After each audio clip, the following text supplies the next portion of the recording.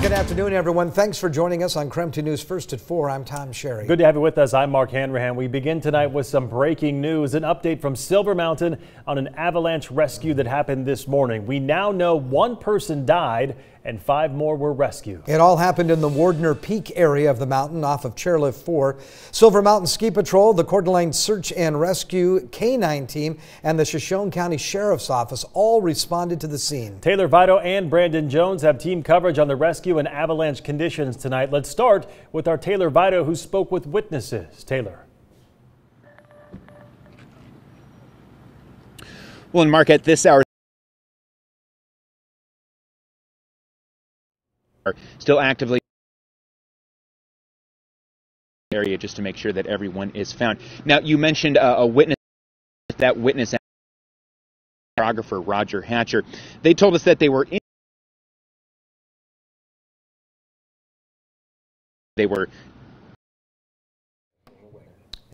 All right, that's our Taylor Vito. We're clearly having some issues with his camera shot there in Kellogg, Idaho. But as you can see, Tom, that gondola was still operating there at Silver Mountain Resort.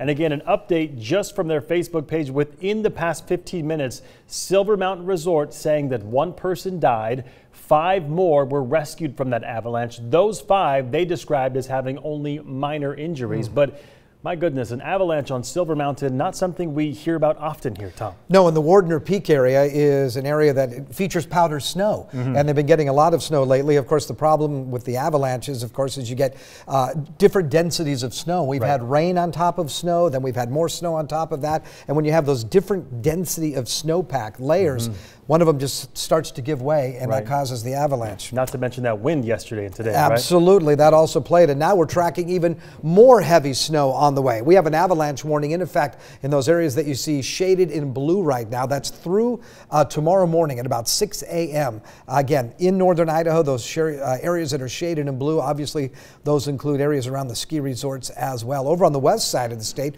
we've got flood warnings in effect. When you see that area shaded in green, so lots and lots of stuff happening there as well. So here's what we know. Rain tonight and again tomorrow morning. We'll look for heavy snow possible Friday and Saturday. It's going to become much colder next week, and more snow is expected next week as well. Look at the rain on the west side of the state. Mark, that is headed our way late tonight and in the overnight hours, but then I think we may see some clearing by tomorrow afternoon. So rain and wind overnight down to about 36. We'll look for a daytime high of 42 degrees tomorrow. Again, morning rain, possible snow showers too, but mostly rain in the valleys, and then in the afternoon becoming clearing here. And then the heavy snow begins on Friday, may continue on Saturday, and then linger through Sunday. And then next week we're going to see overnight lows in the teens and daytime highs below freezing. So cold winter weather on the way, especially next week. And when we get that shot reestablished with our Taylor Vito and Brandon Jones there in Kellogg, we'll be sure to go back to them just as soon as we can figure that out. Thank you, Tom. Well, just minutes ago, we learned that Iraq's Al-Assad Air Base, which houses U.S. troops, has been hit with a rocket attack. A U.S. military official confirmed at least 9 rockets have hit the base so far. There's been no word on possible injuries at this hour. President Donald Trump defended his decision to target Iranian General Qasem Soleimani, calling him a terrorist. The president says Soleimani was preparing more attacks on Americans. He was planning a very big attack and a very bad attack for us and other people, and we stopped him. Iran has vowed revenge for the killing, and Pentagon sources called Iranian military movements, quote, very troubling. The U.S. military is moving more assets in the meantime, including B-52 bombers. Trump administration officials are beginning to brief members of Congress about the president's decision to launch the strike and its repercussions. And the Pentagon is sending thousands of troops to the Middle East with the rise in tensions with Iran.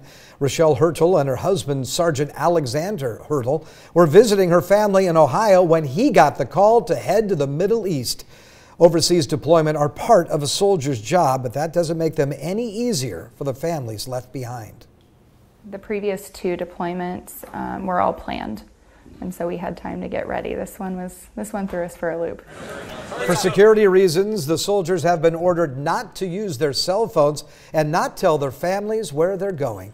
And if history is any guide, they could be gone for 9 months or even more. We want to get back now to our top story this evening. Again, that's that avalanche over at Silver Mountain. We have reestablished that shot with our Taylor Vito, I understand. So an update from Silver Mountain on that avalanche. Taylor, we understand one person is dead, 5 others are injured. Yeah, Mark, that's right. And at this hour, search and rescue efforts are still underway up on the mountain, and search and rescue dogs are being used. Now, earlier in the show, we were trying to explain that one of our photographers, Roger Hatcher, just within the last hour, was speaking with a couple of witnesses who were skiing up on the mountain when that avalanche happened. They were skiing to the area in the aftermath to try to help look for people. They told us that at least 2 people were okay. They found those people, but they noticed a third person who was blue in the face, as they described it. They were having chest compressions done on them, and then that person was taken away from the scene on a stretcher. But again, as you mentioned, 1 person is dead, 5 others with minor injuries. Now, those photos you just saw right there are from Coeur d'Alene, from the Coeur d'Alene Fire Department's K9 team. They were called to Silver to assist with what they described as a missing person search. That was around 1 p.m., about 2 hours after the avalanche first happened. Now, again, the sheriff's office says, authorities, 5 people all recovered, but the 1 was died. Due to recent snow and winds, various areas of northern Idaho were under an avalanche advisory today. Silver had received over a foot of fresh snow in the last 24 hours and additional snow the day before. Of course, avalanches aren't unheard of in this part of Shoshone County, Idaho. More on that in just a little bit. But just last year, an avalanche closed traffic on Interstate 90 at nearby Lookout Pass. A skier who was on at Silver Mountain this morning when the avalanche happened told us that he heard ski patrol doing avalanche control earlier in the day. I mean, obviously there was avalanche conditions. You could hear dynamite. They were shooting off dynamite to blow avalanches, obviously, but I was on the lift, overheard a ski patrol on the radio talking about people buried in an avalanche.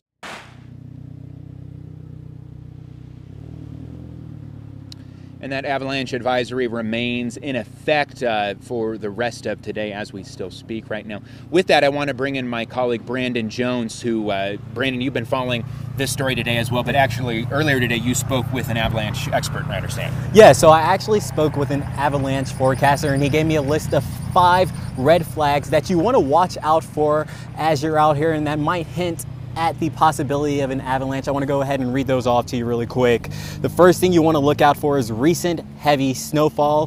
1 inch per hour is enough to rapidly increase avalanche danger, and it only takes a few feet of snow for conditions to swing out of control. Next up is a mix of wet and rainy snow. That increases the chance of an avalanche, along with warming temperatures that add weight to things. There's been a ton of recent changes in the weather over the last few days, and I'm sure that has played a role in what we've seen at Silver Mountain today. You're also going to want to keep an ear out for concerning noises. Shooting cracks can be very telling of possible danger. It almost sounds like something is coming out of the ground and makes these whomping type sounds. But what can also be very telling is the wind. It plays a huge factor in avalanches because it moves a lot of the snow around. For example, it doesn't have to be snowing for snow to be placed into an unstable area. Pay attention to that and where snow is coming from. And the last thing you want to look out for is recent avalanche activity. Use caution if there's been recent ones in the area because grounds can be unstable. If you follow these red signals, it could save you in the future. If you see any of those signs or a combination of those, it's telling you that you have to be really careful about where you put yourself.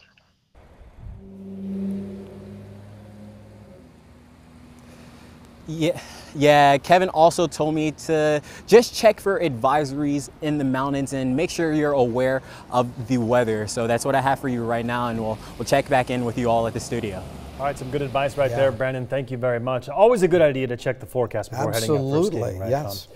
Okay, we'll move on for the moment. At least 24 people have been arrested for setting some of the fires that killed 24 people and destroyed thousands of buildings in Australia. Yeah, the New South Wales Police Force says it has taken legal action against more than 180 people for 205 bushfire-related offenses since November 8th. 53 are people who are accused of failing to comply with a total fire ban, and 47 actually discarded lit cigarettes or matches.